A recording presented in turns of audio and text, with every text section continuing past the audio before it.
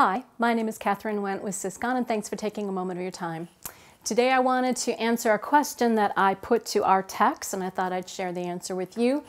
When it comes to firewalls, what is the difference between the hardware and software? And they gave me a great answer, so I'd like to share it with you. So first of all, what is a firewall? Well, a firewall is a barrier, and in construction, most of our clients are in the construction industry. They are very familiar with the analogy because we've got a firewall, which is usually made of block, and it's protecting, it's a barrier between two units. In the IT world, the firewall is a barrier between the network, where all your computers are, and the whole world, the outside world, the internet.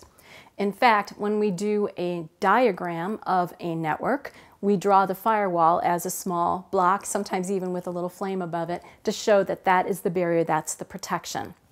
So what's the difference between the hardware firewall and software? So the hardware is usually a physical device on the network, and it runs independently from the computers. So whether they're on or off, the firewall is on, up, and running. It's filtering information and traffic. It protects the entire network, so any of the devices that are on the network, which could be the computers, of course, but cameras and other things that might be in the network.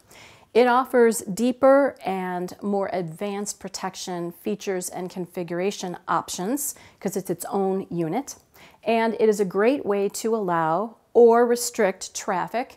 You might have special rules for a camera system, or you might have a bank that actually is hosting its servers in the Netherlands and you need to be able to get there. So those are the things that a physical firewall can do for you. All right, so on the other side is the software. The software is only going to be on one independent computer. It's installed on that computer. It is going to monitor the traffic in and out for that computer only. And of course, it's only up and running when the computer is up and running. Very basic level of protection. Now, if you have computers in an office, we would recommend that physical hardware firewall device for all those reasons I just mentioned.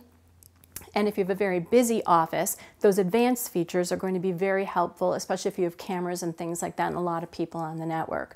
So there you have it, software versus hardware for a firewall. If you have any questions or you want to go over any of this or you want to make any changes in what you have, please give us a call. We'd be happy to talk that through with you.